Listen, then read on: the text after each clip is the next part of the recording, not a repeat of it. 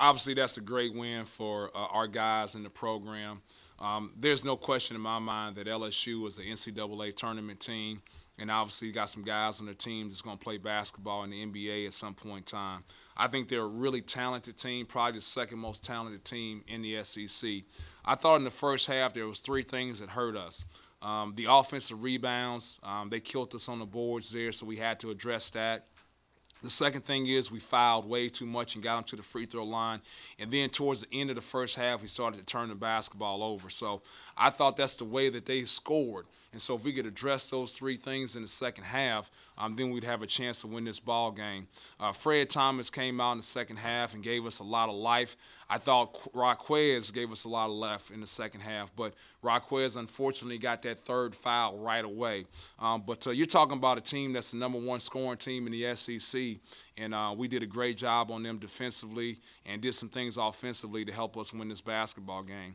I told our team before the game that we had played well against Georgia. We had played well at Ole Miss.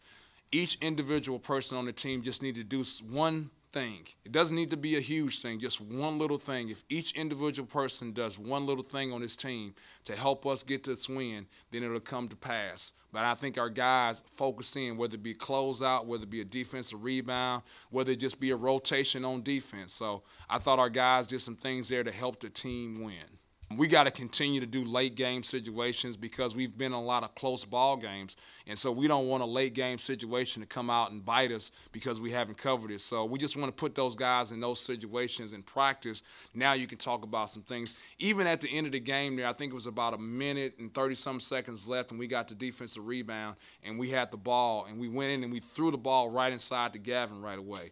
And it's like, hey, fellas, you guys haven't post-fed Gavin all game long, and now you want to post-feed him with 32 seconds on the shot clock. So he gets it in there, and I knew they were going to post-trap, and so I didn't want it to go in there right away. So post-trap, he travels. So that's the worst thing you can do is you want to take time off that clock. So we'll use this as a learning tool.